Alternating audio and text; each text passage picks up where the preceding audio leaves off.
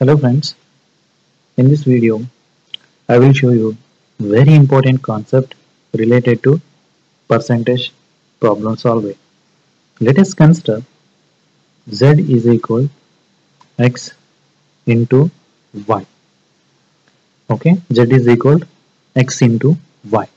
If the y's value is decreased by certain percentage, then what percentage of y is increased so that z going to be constant?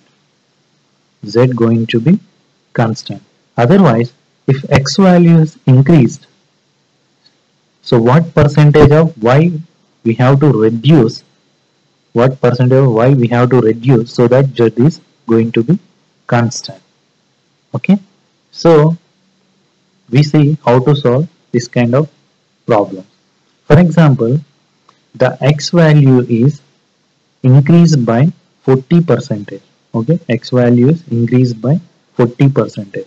Then what percentage of y value we have to decrease, okay, to get z constant, right? So x value is increased by percentage. We have given z is equal x into y and x value is increased by percentage 40. That means 100% is as it is there, and 40% is equivalent to, we know 20% is 1 by 5, 40% is going to be 2 by 5 of x into y is equivalent to 7 by 5 into x into y. Okay, to make z as it is constant, we have to multiply y by 5 by 7. Okay, 5 by 7 we have to multiply y 5 by 7, then 7 cancel, 5 by 5 cancel, and z will become xy. But actually x is increased by 40%, that is 7 by 5. So if you see here, initially y is 1y, but here it is 5 by 7. So that means y is reduced by 2 by 7. Y is reduced by 2 by 7. So 2 by 7. Okay, so we know that 1 by 7 is equivalent to 14.28. So 2 by 7 is going to be 28.56%. So that means if x is increased by 40%, then y must be reduced by 28.56% so that z is going to be constant. So let's solve your problem based on this concept. For example, the rate of commodity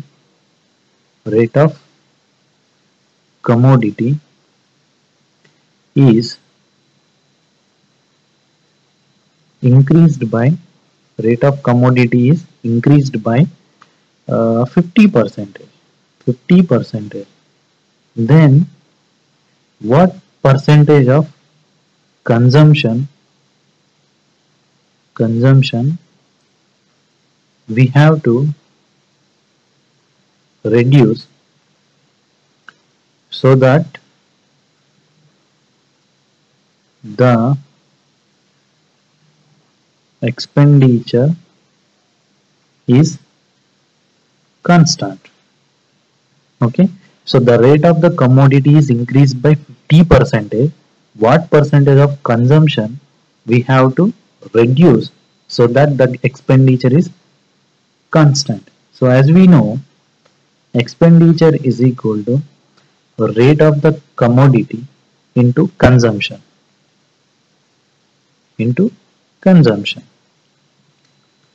Okay, expenditure is equal to rate of consumption.